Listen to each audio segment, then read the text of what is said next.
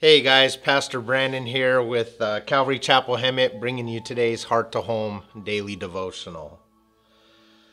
I remember many years ago, I was sitting down talking to my pastor, probably your pastor, and we were on the subject of evangelism. And I remember saying to him, I'm not called to be an evangelist.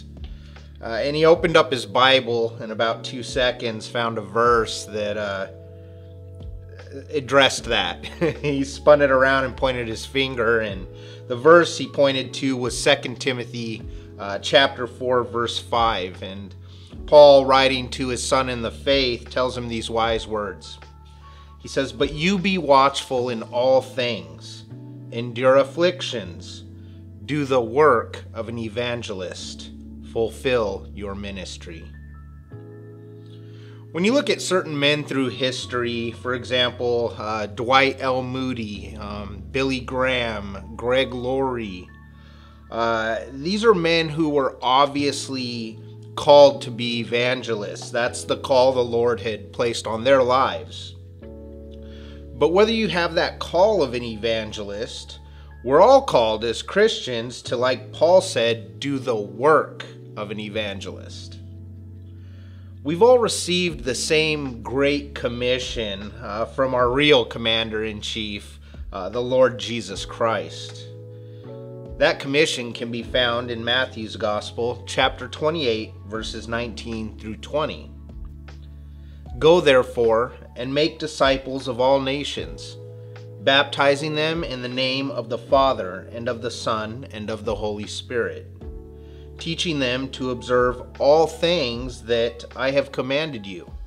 And lo, I am with you always, even to the end of age. Amen." Jesus was speaking to his disciples in those scriptures. And if you follow Jesus and you believe on him with your whole heart, well, that means you too are one of his disciples.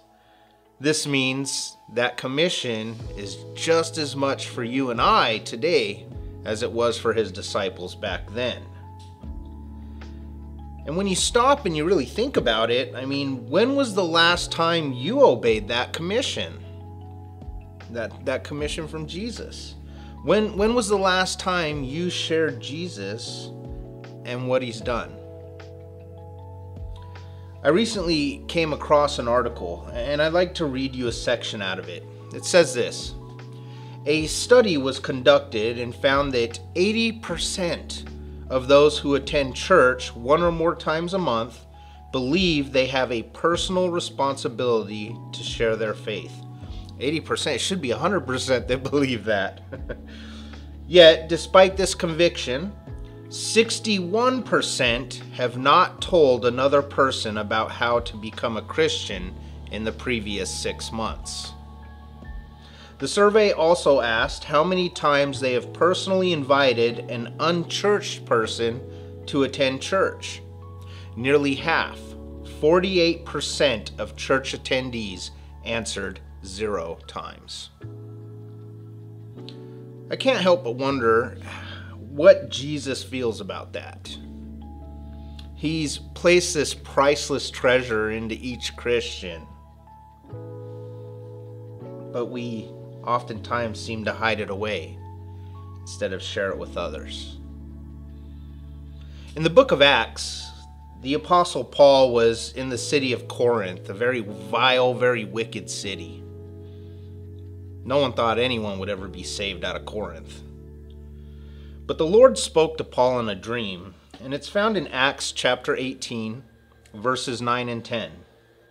It says, "Now the Lord spoke to Paul in the night by a vision.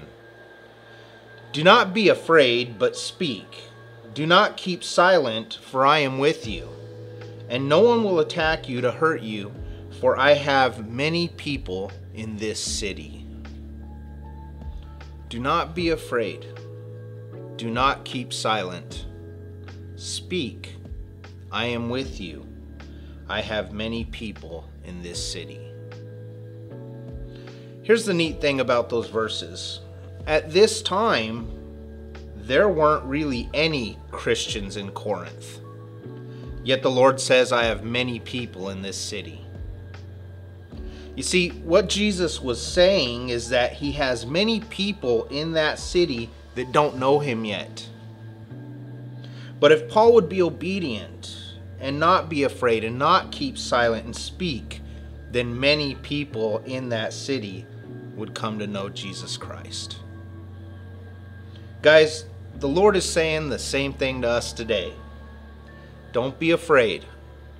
Don't keep silent. Speak, I am with you. Because he has many people in your city. Many people that need to know who he is. It's a brand new year. It's 2022. May our New Year's resolution be to go out there in our city, invite the unchurched to church, and share our faith as much as we can. May we do the work of an evangelist and fulfill our ministries. Hey, God bless you guys. It's always a pleasure doing these daily devos. Looking forward to next time. See you later.